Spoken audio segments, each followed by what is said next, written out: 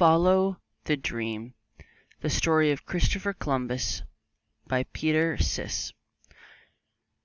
Over 500 years ago, in the city of Genoa, Italy, a little boy was born. His name was Christopher Columbus.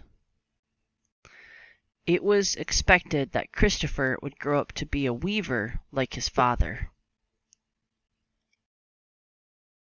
But Christopher Columbus had his own ideas about his future. He dreamed of the faraway places and people he read about in the travels of Marco Polo. He watched the ships in the harbor of Genoa and listened to the merchants and sailors as they unloaded their cargoes of exotic goods and spices brought from the Orient, and he kept weaving dreams of adventure and discovery. As the years went by, Christopher Columbus formed a plan.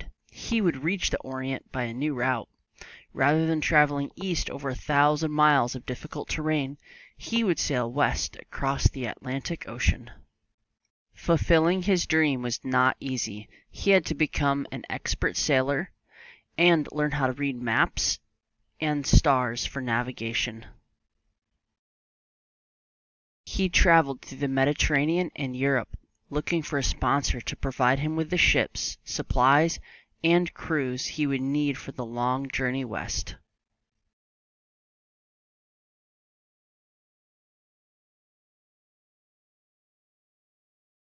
Everyone thought Columbus's plan was too risky, or too expensive, or just impossible. But Columbus always expected that someday he would be granted his ships. He approached the King and Queen of Spain. King Ferdinand and Queen Isabella listened quietly to Christopher Columbus.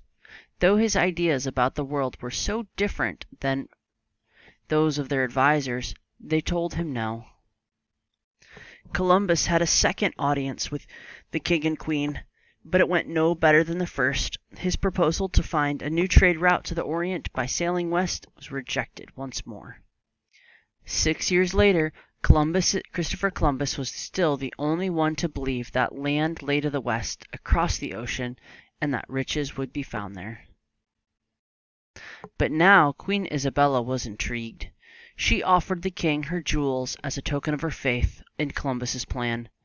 Persuaded by his wife's conviction, the king decided to take a chance. He would provide Christopher Columbus with 3 ships and a crew of 90 men. The ships were stocked with food, water, and goods for trading. 6 months later, on August 3rd, 1492, the Nina, the Pinta, and the Santa Maria set sail from Palos, Spain. The 3 ships headed west, taking advantage of the trade winds, which Columbus hoped would carry them directly to their destination. The sea was calm, and at first it seemed the journey would be easy. But from the beginning the crew was uneasy. The endless expanse of sea, with its unfamiliar birds and fish and seaweed, frightened them. They wanted to turn back. Columbus was determined to keep sailing west. In his cabin on the Santa Maria, Columbus kept the record of the voyage and the ship's log. But he actually kept 2 logs. In one, he shortened the distances to reassure the rebellious crew. Day after day, through all kinds of weather, the 3 ships continued on their westward course. Then, on the 71st day, a little piece of land appeared on the horizon. Columbus assumed it was part of Japan. On October 12, 1492, just after midday, Christopher Columbus landed on a beach of white coral, claimed the land for the King and Queen of Spain, knelt and gave thanks to God, and expected to see the treasures of the Orient. Today, we know that what Christopher Columbus found was not a new route to the Orient, but a new continent. Columbus, however, never really knew that he had reached America. The end.